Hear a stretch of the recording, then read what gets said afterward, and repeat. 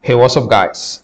Firstly, I want to say a very big thank you to every one of you because I saw how you responded to my video yesterday. Number of likes and the number of subscribers has actually increased. Guys, this is the only thing I'm asking from you all. When I upload a video, ever before you go ahead to watch that video, like the video and share it. Then go ahead to subscribe if you have not done so and turn on the notification bell. Also, don't forget to comment because I really love seeing your comments. It makes me happy. So once again, I want to say thank you to every one of you. Let's do the same for every video I will ever upload, including this very one. So go ahead now and like this video, share it, comment and subscribe. So today we are going to look at Shinobi Protocol Testnet. If you're ready, I am. Let's go.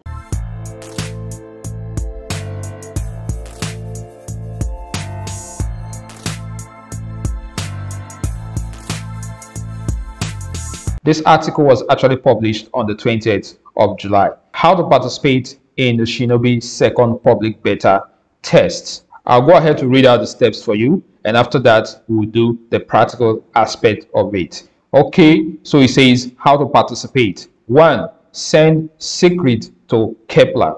Now, if you don't have Kepler wallet, you can actually download it from the link in this article. And note that this Shinobi testnet is running on the secret mainnet. Even though it's a testnet, it is running on the secret mainnet. That means you need real money for gas purposes. When they say send secret to Kepler, this is not a testnet secret token. This is the real secret token. Trust you understand that. Then it says send 5 to 10 secret to Kepler.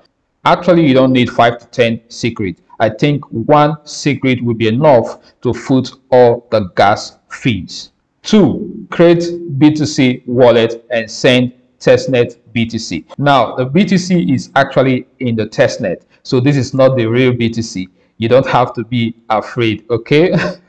How do you create the testnet BTC? You can use any of these applications: Electrum, Bitcoin Core for desktop, BitPay, and Blockstream Green. If you're using Windows computer, then Electrum is better for you. So how exactly can you set up a Bitcoin testnet wallet? They have a video right here that you can watch. Go ahead and click on this link. It will take you to a YouTube video where you will learn step by step how to set up the Electrum Bitcoin testnet wallet. Okay. Thirdly, once you have your Kepler wallet and your Bitcoin wallet all set up, you can go ahead to click on this link and it will take you to the Shinobi testnet application where you're going to do the needful. Number 4, it says mint BTC to SBTC and release SBTC to BTC. This is going to make sense later on in this video. And finally, at the end of this video, I'm going to show you how to send your feedback report to their Discord community or server. Look at that. There is actually a reward. It says we will reward you for your feedback. That means your feedback is the most important thing. If you participate in this testnet and you don't give a feedback, maybe you might lose the reward. So ensure you watch this video to the end where I'll show you exactly how to send your feedback in their Discord server. Let's go ahead and participate in the testnet. We simply click on this link. Here we are in the Shinobi testnet application. It's a connect wallet. Click on connect. Your Kepler wallet is going to pop up for you to do the connection. Approve it. Click on submit.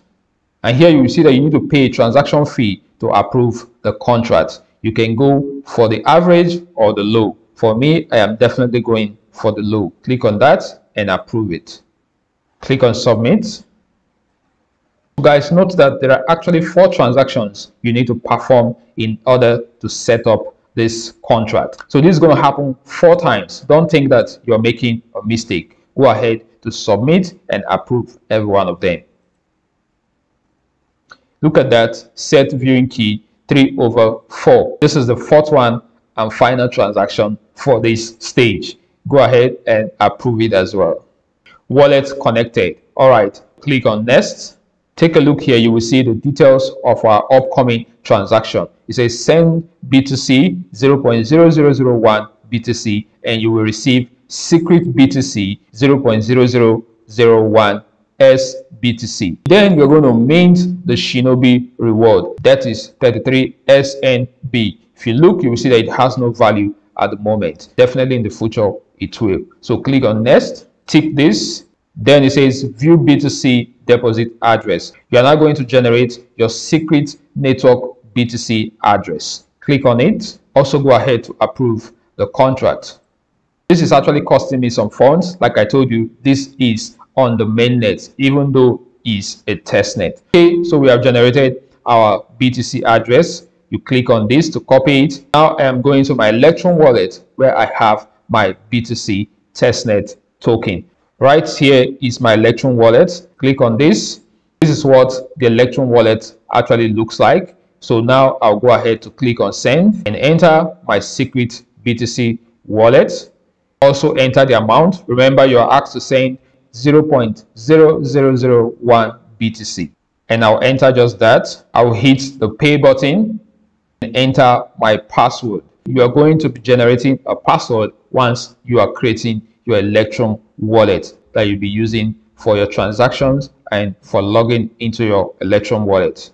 Click on send and look at the information payment sent. So you say okay, we minimize this and look at that, our transaction is pending. This is the hash transaction ID. Copy this transaction hash and keep it safe just in case the transaction fails. You can use it to track your transaction. Now guys, this is where the real activity starts. Why did I say so? This transaction that is pending right now is going to take up to 30 minutes to 1 hour to go through. So you just have to be patient and see it through to the end. Our Bitcoin has been confirmed. Now we go ahead and claim SBTC. So click on it. Again, we're going to confirm it in our Kepler wallet. Go for the low one and approve it. Claiming is also going to take some time. Wow, this was actually faster. Mint is complete. The next thing we need to do is to release. Remember in the article number 4, we were asked to send and also to release. So now we go ahead and click on release. Releasing here simply means we're going to send back our BTC to our Electrum wallet. Okay, click on next and next again. Tick this and click request release. Our Kepler wallet is up again for us to confirm. Go for the low one and approve it. Allow Shinobi protocol to spend your BTC. Of course, low and approve.